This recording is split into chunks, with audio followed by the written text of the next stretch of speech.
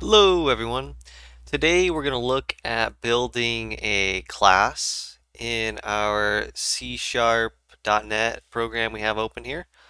We're going to be building our library management system.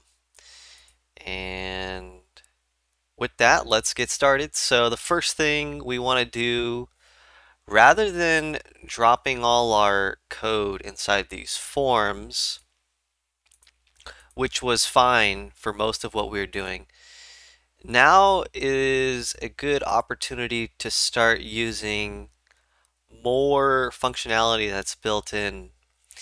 So we're going to build a class that is outside of one of these forms. The code will be outside the forms. This is going to be our book class.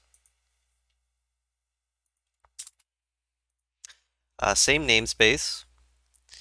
And this is going to be the structure. This is going to be very similar to like a list in respect that it's going to have lots of functionality built into it. We're going to be able to use this book in a variety of different ways. So we're going to make it public so that it's accessible throughout my program. And the first thing we want to do is kind of define what this book is going to be and the type of information that it's going to store and how it's going to be useful to us in the future. So let's first look at what the book is going to store.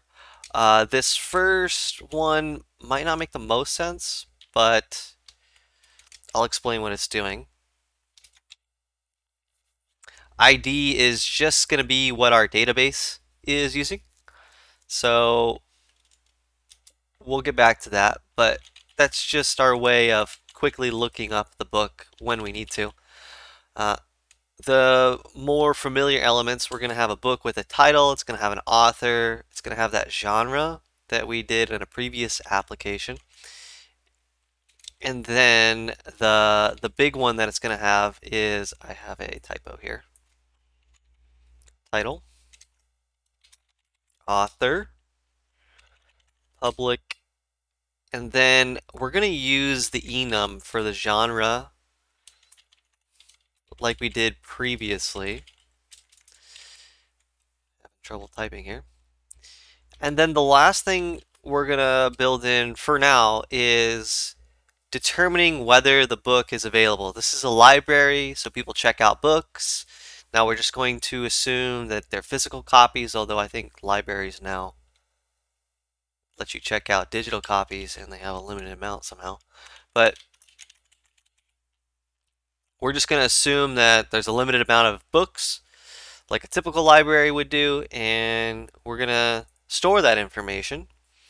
And this will be the shell of the data that this book is going to store. And there's a lot of added convenience using a class like this to store information. Right? We're going to be able to pull from the database eventually and populate this information into a very nice little container, and then we can read from it, modify it, work with it. So it's the structure that is going to allow us to work with our form very easily. We'll be able to use our button calls inside our form very easily without having to work with lots of code. And by creating this generalized system and compartmentalizing it, it's going to make building more, another typo here, building more code in the future much easier and much more maintainable. So these are some of the properties that we're going to add. Now I'm going to use get and set fields to define how we can update these pieces of information. For the ID, we're going to let the database define this, and we're only going to be able to get the information. For all the other variables, we are going to do a mix of get and set. Set means that we can update the variable with this class. all of these should be able to be modified within the class, so I think it makes sense to apply them as get and set.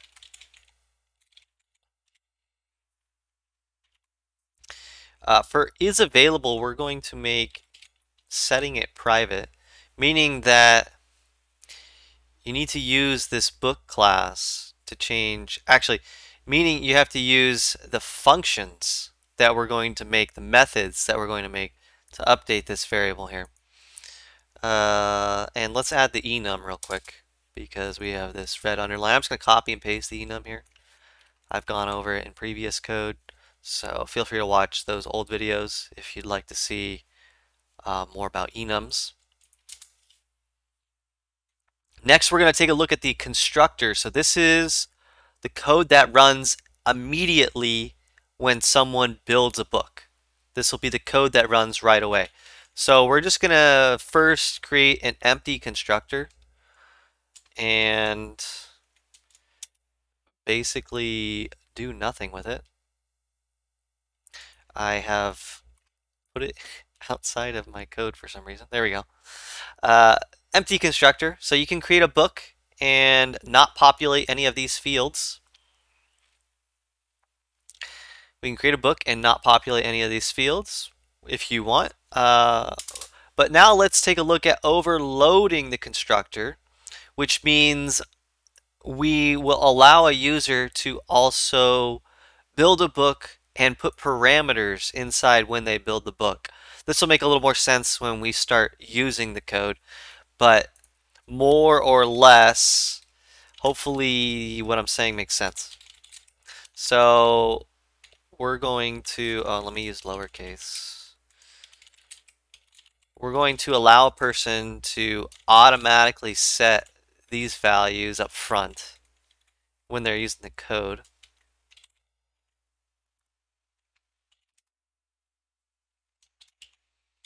Now we are updating our class variables. You saw that this, when I click over this, you can see the highlight in green there. That's what's going to get updated here. Sometimes you can do this, although I'm pretty sure this is obsolete now. You don't need to do that anymore. In other programming languages, that's required though. But it's obsolete. Name can be simplified, so you don't need to do this. For C#, book genre is going to be genre, and is available will be true. I think because we have private set, if they build an empty book, we should probably say is available is true just by default, because otherwise that field will be empty. And maybe it's fine, but now we're going to build two methods. So we have that private set for is available, and this will be kind of our main functionality in our program is, hey, is the book available or not available, right? It's a library. We want to check out books. Reserve book. And scoping if is available. Then, so we're going to have a button. We already have a button on our form here. Reserve book. So we're going to add that functionality inside our class here. That way our form is really clean, right? We don't have to write all this code inside the form. And you don't have to rewrite it if you want to reuse it later on in the application. That's where the power of this object-oriented programming comes from. And then return the book, because we have a button for that already. And that means the book becomes available. So this is all we need for now to just go over a basic class. Now let's use the class. I'm going to try to speed up to keep us within a good amount of time here. Let's see. The first thing we want to do here, we're going to double click these buttons as well. Did that create my form load? Oh, okay, cool. It's just not going over there when I click on it. Yeah, I want.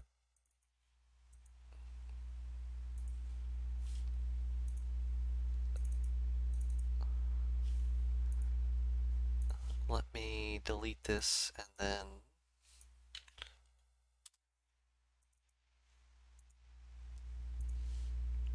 It's not auto-populating all of the nice information that would typically come with it.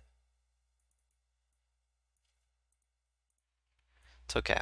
We'll build it ourselves.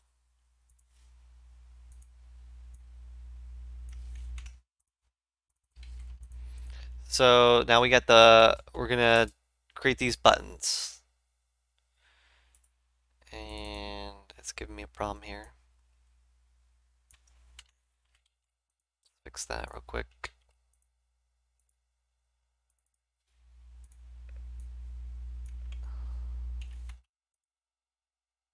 Okay, that worked. We got our return button click. So let's put the code in here. So I want to show two different things really quick.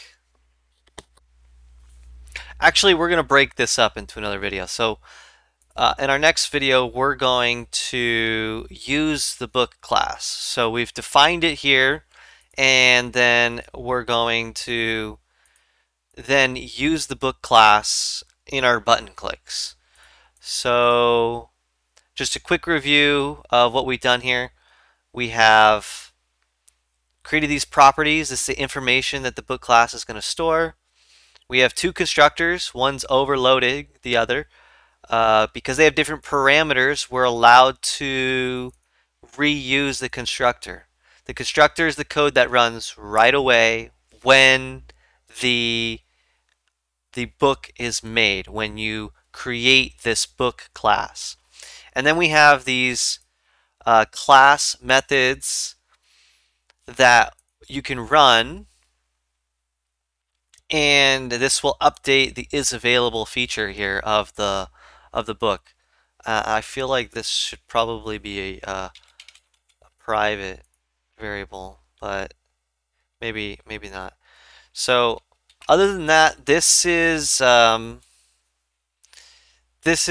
everything that we're going to work with in the book class right now. So this is a good introduction of some of the fundamentals of object-oriented programming. That's all for this video, though. Thanks for watching. I'll see you in the next one. Take care. Bye.